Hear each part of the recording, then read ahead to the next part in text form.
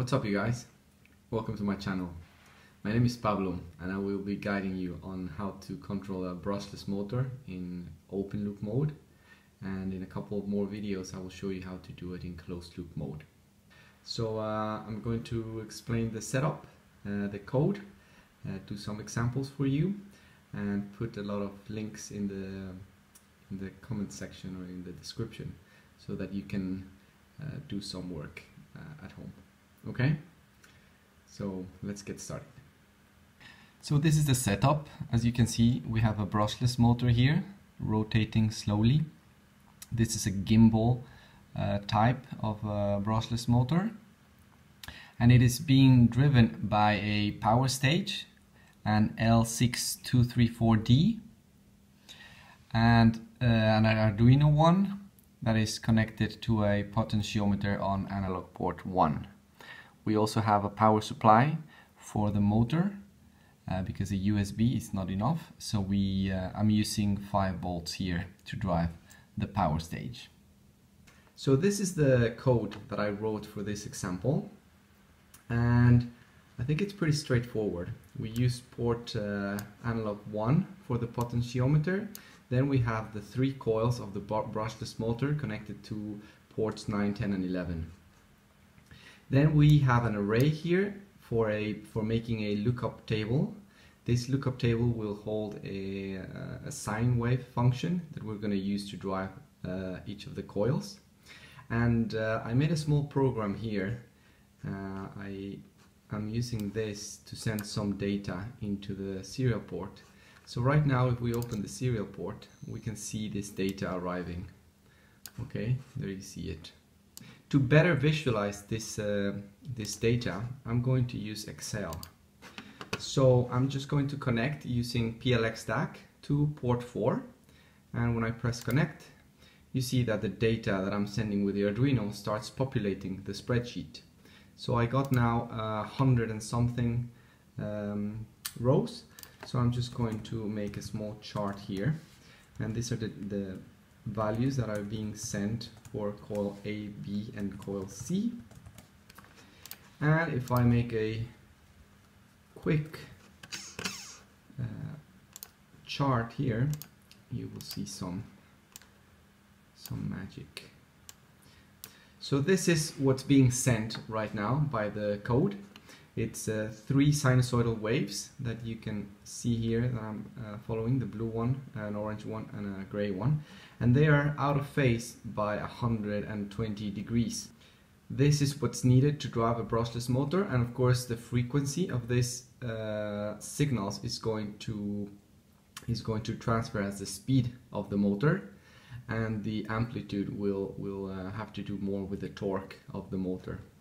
So there you go. This I hope this shows clearly what needs to be generated by the Arduino in order to drive one of these brushless motors. Now we can take a look at the code a little bit with more detail. And the first thing I want to bring your attention, or I want to explain, is this part. These registers, I need to change them because they affect the PWM frequency, which is normally done at around 490 Hertz. And let me show you what happens if we leave that untouched. So this would be the default values, and if I program the Arduino with these values,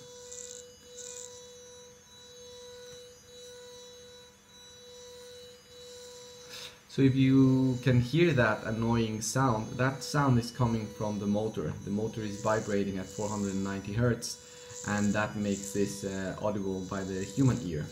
So if we change this register to this other value, then the frequency goes up to 31 kilohertz, and that is outside of the human's ear bandwidth, so we can no longer hear it. So I'm going to program it, and you will see what happens, or you will hear what happens.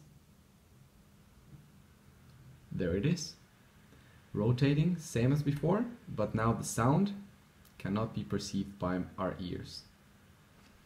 Okay, so then we go down here, and there's a bunch of stuff here that you will be able to study. I will get rid of this. I will comment this out, and then you can check. So this is the part where you can choose what you want to do with this code. You can drive a motor in a constant speed, so just by changing this value here you can make different speeds. You can make the motor go at different speeds. Okay, that's a little bit faster. And also we can take these comments away and we can put comments back here. So this should give us a speed control with a potentiometer. So we're going to take the value of the potentiometer and use that in our code. So let's see what happens. What we have now is the variable control part of the code, and as I change the position of the potentiometer, you can see that the motor is rotating faster or slower. You can get to the point that the field is running so fast or is moving so fast that the motor cannot follow, and that's what's happening right there. So I need to slow down a little bit.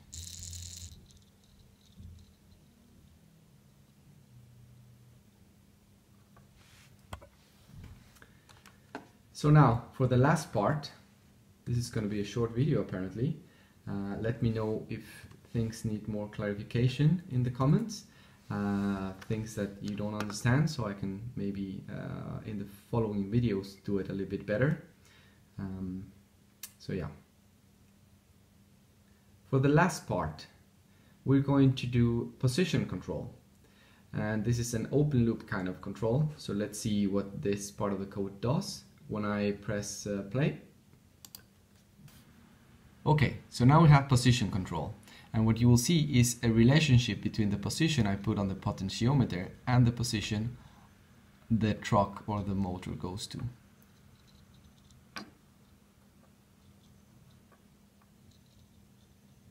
And in this case you can see that when I turn the potentiometer half a turn, the motor actually turns one complete turn, and that is because of the ratio that we define in the code. So that was a quick demo on the position control. Now if we want to change the ratio, what we need to do is play with this number here. If we now change it to a 5 or a 4, I think it was 2 before, then we can see what happens. Now we're playing with a different ratio. So now we'll see, I'll turn this for half a turn, and as you can see, the truck turned for half a turn, almost. So play with the ratio in order to match your requirements. Okay guys, so that was a quick example of the 3 different ways of controlling this open loop motors with constant speed and variable speed and position control. Now something that happens here is that it's not very clear what the feedback would give us if we had a closed loop system. So I want you to take a look at the motor right now and I'll explain. Right now I can place the truck or the motor in any of these positions, right? And if I try to move the motor, there will be some resistance to it. But if I overcome the resistance, it finds a new position to fall into. So this feels like a step. Clack, clack, clack, clack. And if you count them, there are 7 steps in this particular motor that actually matches the number of poles that this motor has. So by having 7 poles, that means that we need to send 7 electric revolutions for the motor to accomplish 1 mechanical revolution. Now what happens here is that the field is being oriented for a certain position, but when I change the motor, there's nothing that says to the microcontroller, hey, the end position is no longer what you wanted. So the only thing we can do here to better defend this position is to increase the torque.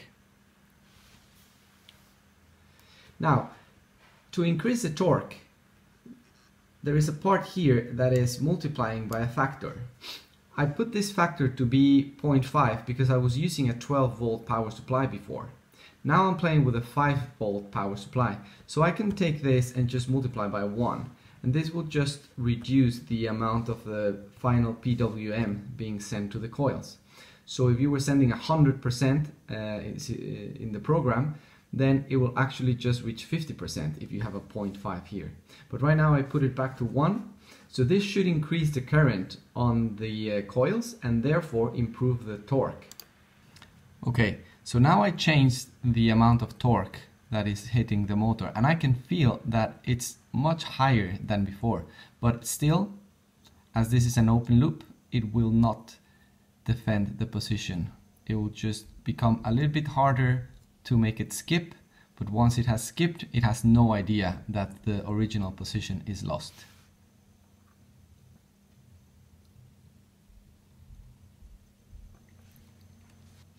Alright guys, so this is the first video of a series of videos that I will be making for you. Let me know in the comments what can be done to improve these videos, and I hope that with this information, with this code and with this video, you now have an idea of how to get started. I will leave some information in the description, and stay tuned for the next video. See ya!